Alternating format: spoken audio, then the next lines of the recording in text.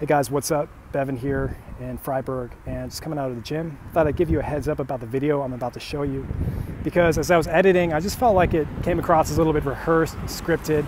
But basically, the main point I'm trying to put across here is that when interacting with anyone, put yourself in a state of compassion first. Consider their mortality. In this case, imagine that this could be the last email they ever read. That's the main point of the email, or of the video. But I encourage you to watch it.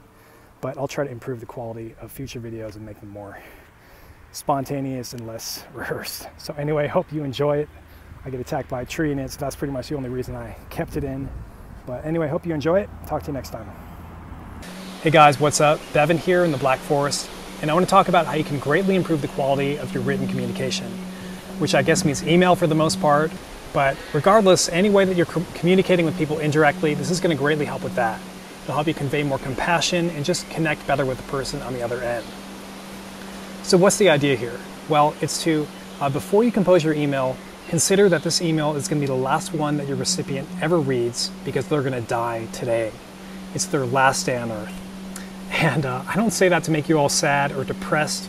You know, obviously you don't want to dwell in a state of depression. That's not going to help your communication skills much. But rather, do this exercise to put you in a state of compassion. Reflect on them as a human being. Don't just address the surface level subject of the email. So when you do this, when you reflect on their mortality, when you reflect on this very real possibility that it could be, you know, the last email they ever read, then it puts you in that state of compassion from which your words are going to better flow. So put yourself in that state. Your words are going to express a lot more compassion. You're going to be connecting with the person on the other end.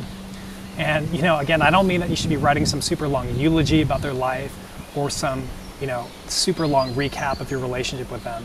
No, you can respond to their subject, but when you write from that state of compassion, you're going to be addressing the actual person primarily, and they're going to feel it as well.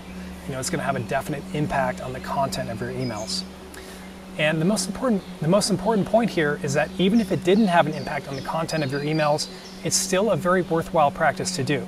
The reason for that is because it puts you in a state of compassionate presence.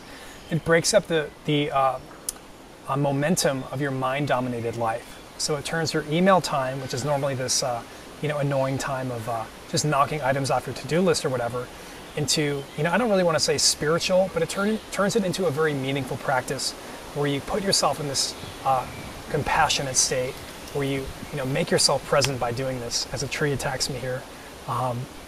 And it's really beneficial, and it's really for you.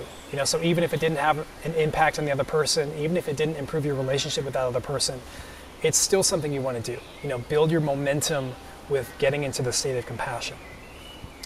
And that's it right there. So I hope you put it into practice. I hope you get some good use out of it. And let me know what you think in the comments below. And also subscribe if you enjoyed this video. But that's it for now. So thank you for watching, and I'll talk to you next time.